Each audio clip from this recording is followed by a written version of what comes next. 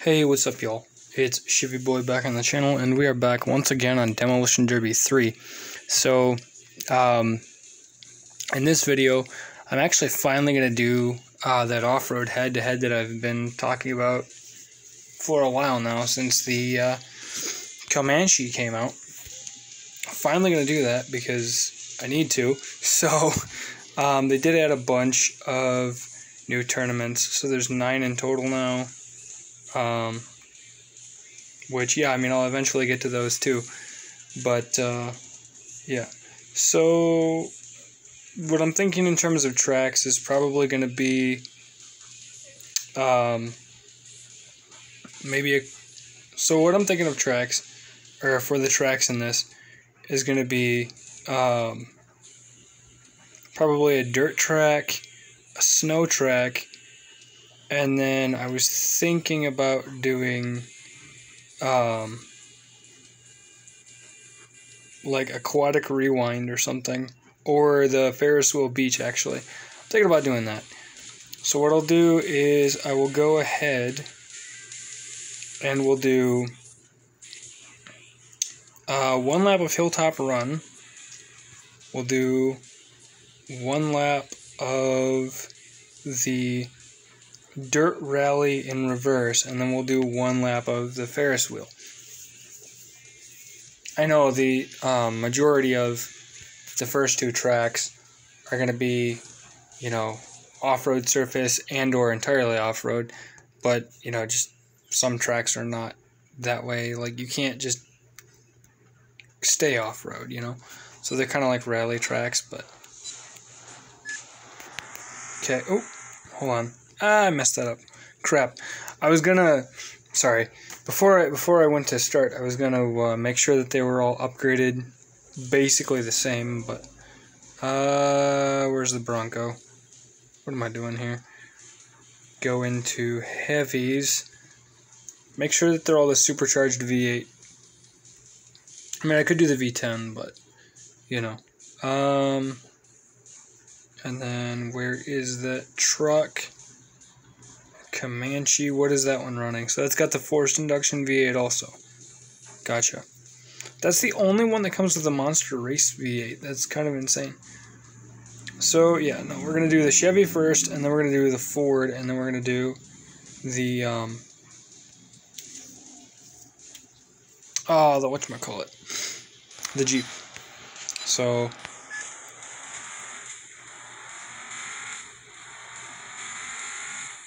yeah, and these are just going to be time trials.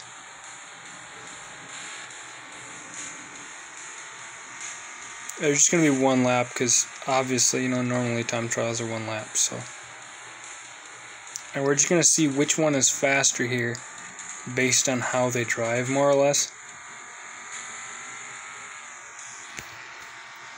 I don't know if it's hard to hear.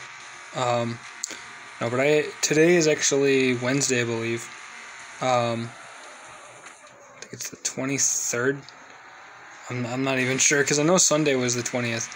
Monday was the 21st. Yeah, today is the 23rd. So I had yesterday and then today off. Oop, crap. That's going to screw up the run, but whatever. I'll probably do that in the other trucks too.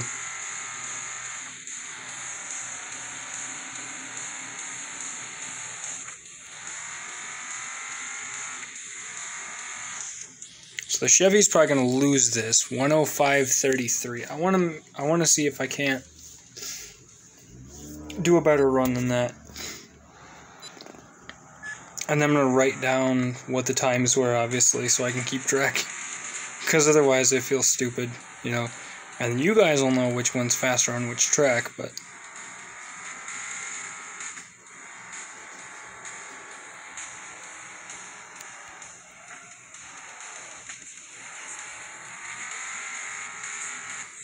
I hate how, like, it doesn't matter what you're driving, the AI always beat you up that, like, shortcut, basically. And that's just always annoying, but, yeah. No, so what have you guys been up to? Like I said, I've had the last couple days off, which is nice. It's basically a weekend in the middle of the week. I wonder if I can do this in under a minute. Probably not, though. Oh yeah, it's definitely not happening. Oh, maybe. No, it's not. It'll be closer though.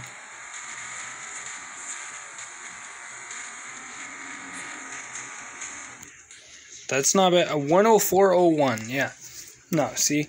That little bit of a wreck probably didn't help. So, 104.01.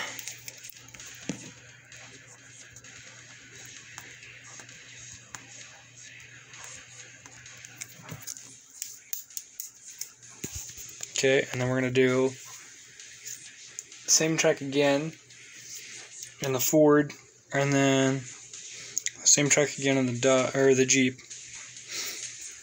I keep wanting to call it a Dodge. It's not a Dodge, it's a Jeep.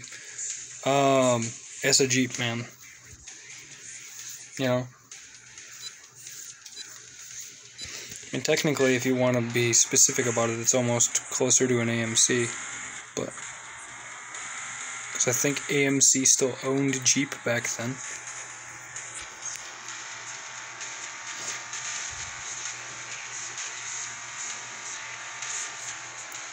I don't know, I mean, I guess it would make more sense to upgrade them completely, but at least having the same engine, you know, and tires is one of those that makes the most sense, you know,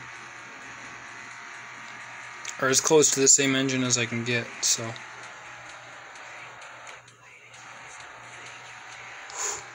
That actually handles not too bad.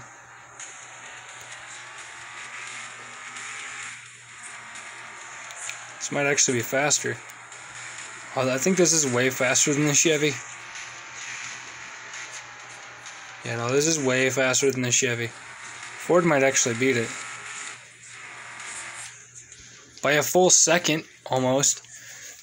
103.05. Now I wonder what the Jeep's gonna do.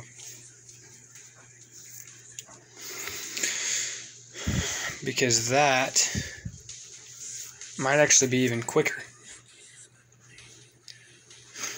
And if it comes down to it, I might just retest just to see like what I might have done wrong in that race.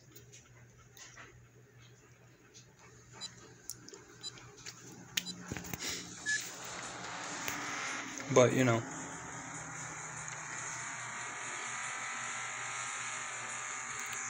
Wait, hold on. Does this thing have...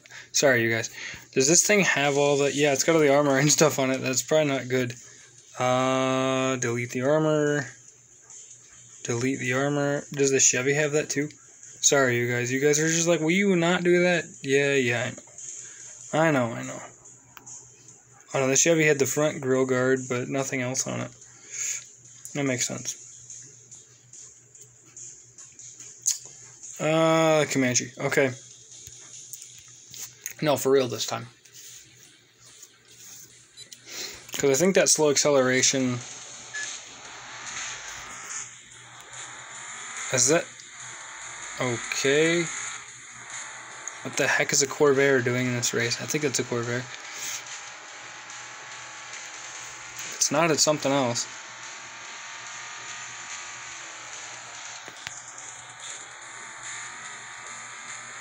Oh, this thing does hill climbing way better. I think the Jeep is faster, but then again, if I remember right in the Chevy, I didn't do a hill climb where I had the nitrous, I don't think. I'm already like 3 races in and I can't even tell.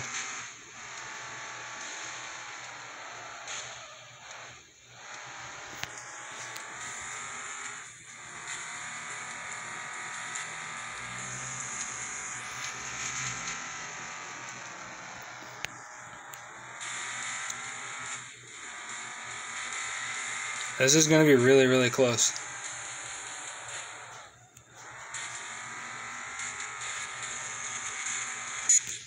Oh, 104.81. See, the Jeep was slower, which is kind of insane. So the Chevy's in second right now. But I want to retest the Chevy just to make sure. Because I wonder if I may have botched that, and I'm not saying, oh, well, the Chevy should have won. No, like, I genuinely want to know. Just test lap, basically. Like, just to reconfirm what the results are on this.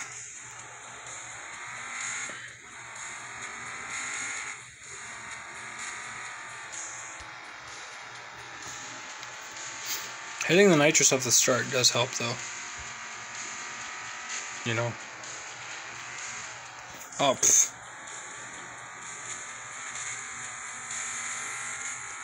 In case that wasn't very clear. But then hitting the, you know, nailing the street sign doesn't help at all, so I don't know what to say there.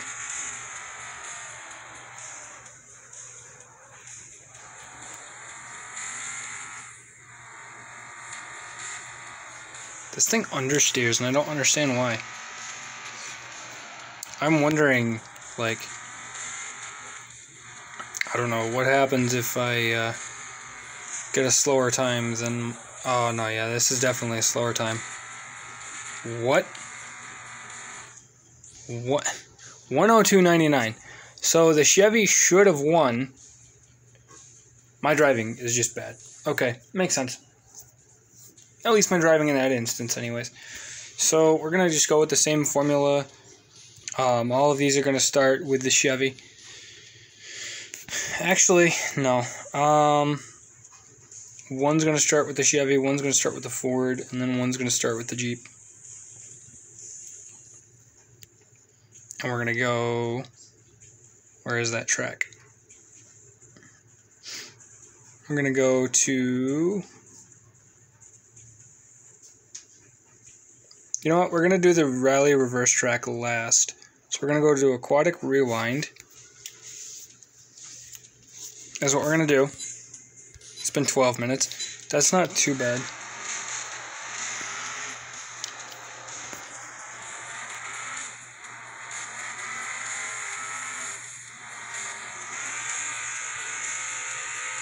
Boom. I mean, they seem to do fairly well on asphalt, but, you know, considering.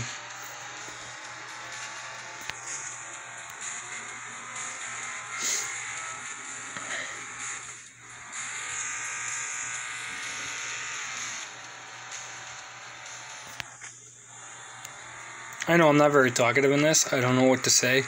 Like, this actually doesn't drive too bad. That'll be interesting to watch in the replay. Oh, well, I botched that one, didn't I? The Bronco ended up bucking and it killed me.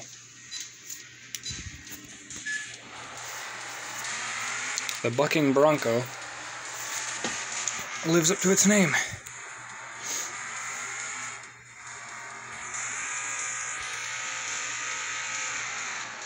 I find it kind of fun, though, how, like, on the landing, the suspension does move a little bit. Like, you can feel it bounce, which is cool. I say feel it bounce, you can see it bounce, but you know what I mean. I think you understand what I mean. Like, it bounces like a real off-road truck would, you know?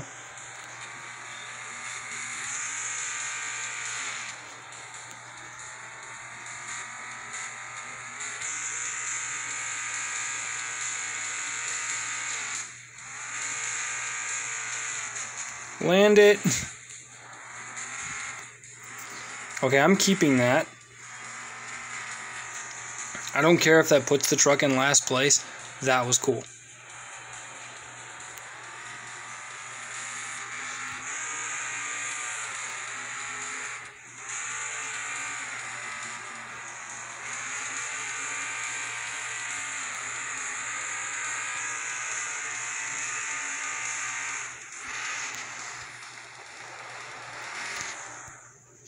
This track, I swear. If it's not, you know, the epic landing, it's getting killed by stuff. It's Ford versus a bunch of Dodges / Chevy trucks. Even though it's clearly based on a Chevy, but everybody thinks it's a Dodge.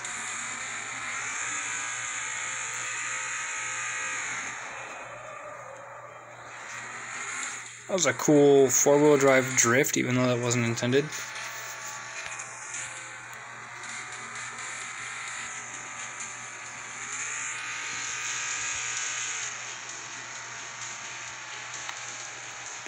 I hate the understeer in games like this. Well, just car games in general, like they understeer way too much.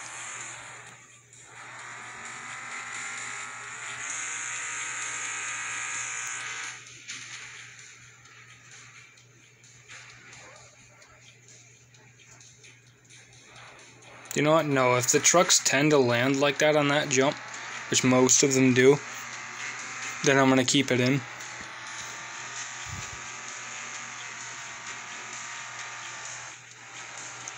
Because not keeping that in doesn't really do the game a service, I guess. Like, you know what I mean? It basically creates issues. What I'm trying to say is it will create an issue where if I want the truck to land a certain way, like that, it's going to do that and then end up killing itself. 133-36.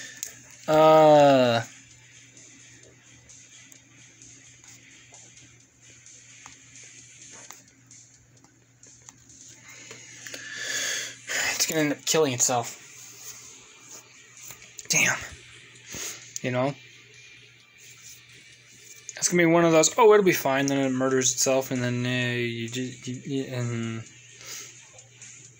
basically, long story short, I'm not going to, no, I don't want the Russian. Where are you, Commanche? There you are. No, it's just going to be one of those, like, these high jumps. They're fun, I love them, but they're a pain because, you know, if you can't keep the truck on the ground and it's flying through the air and it wrecks, then you lose the race, you know. Too many times and you lose the race, so.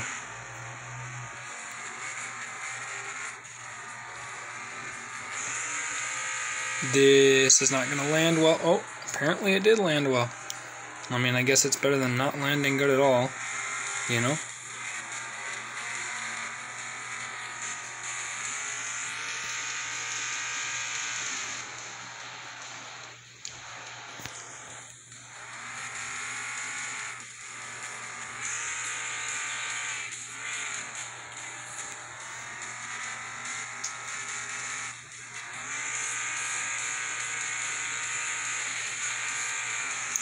Oh no, the long wheelbase on this truck didn't kill it, but the Bronco died.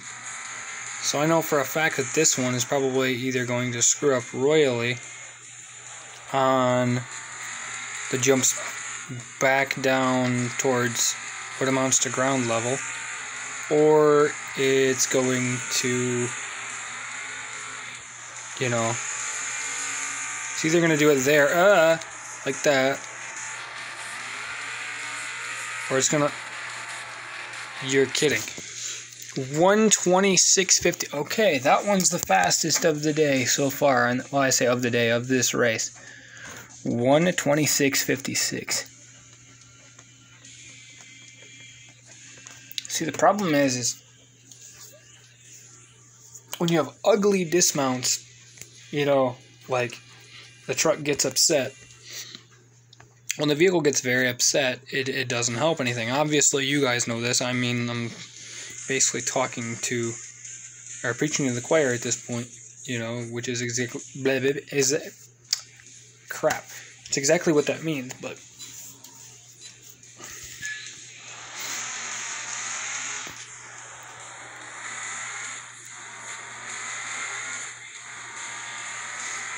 you know, I mean, I don't know what else to say. Like, the truck runs good. I like it. I like all the trucks, really. It's just, I mean, this one is my favorite because of perceived influences and so forth. So that definitely has something to do with it.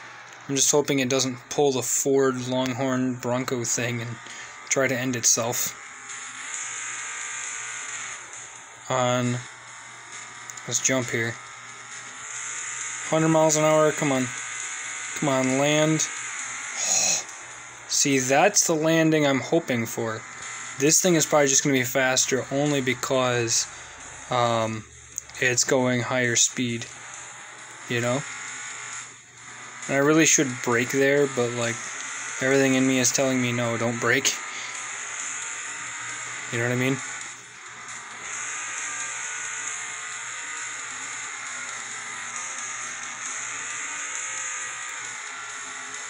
You know, 118, how? That's insane. The gap between that, 118.24, like, like the first race was pretty consistent. They were fairly close. This race is so inconsistent. Like, there's 8-second gap in the Jeep, and then there's a 15-second gap on the Ford. Like, holy cow. Oh. Like, the Chevy would have beat the Ford. So the Chevy and the Ford, that's weird. Like, that's just really odd. Like, the first race, the Chevy and the Ford are trading blows. The second race, it's, you know, it's the Chevy and the Jeep are trading blows. Like, something isn't adding up here. I'm wondering if it's just the track and, like, whether I'm taking different lines. I mean, obviously I'm taking different lines with the cars and everything. But, I mean, I don't know. I wouldn't think it would affect them that much.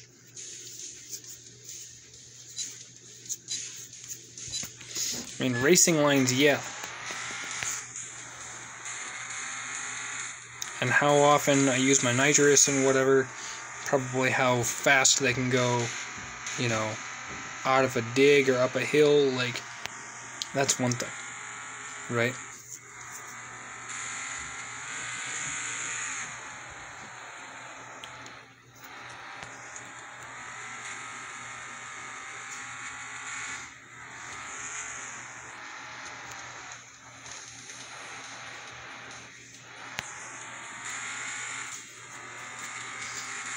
The slow cornering on dirt is just kind of meh. I mean, obviously it's a slippery surface.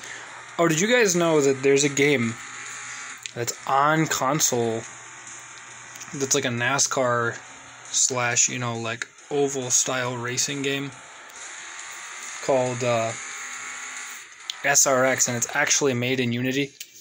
Like, literally, same engine as DD3 and everything. 10025. Okay, that's the Jeep.